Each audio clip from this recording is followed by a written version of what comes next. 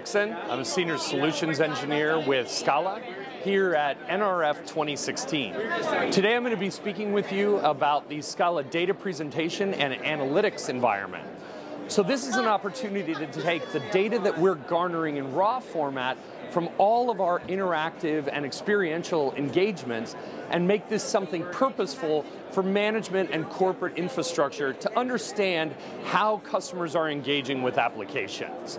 What you're seeing here on our data presentation wall is different analytics that include not only gender information, but also who's lifting what and how are they interacting with those experiences, and then a breakdown of different types of products that we're offering and how often they're being selected.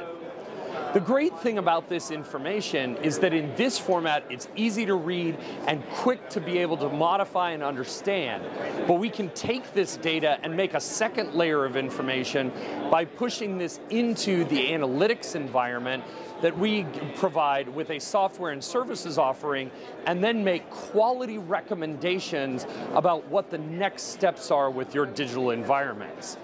The other great piece of this is that it gives information quickly to managers who are trying to understand, are those digital experiences working well, and are people engaging with the products that we're putting out, or do we need to make a modification to those products to make better sales choices?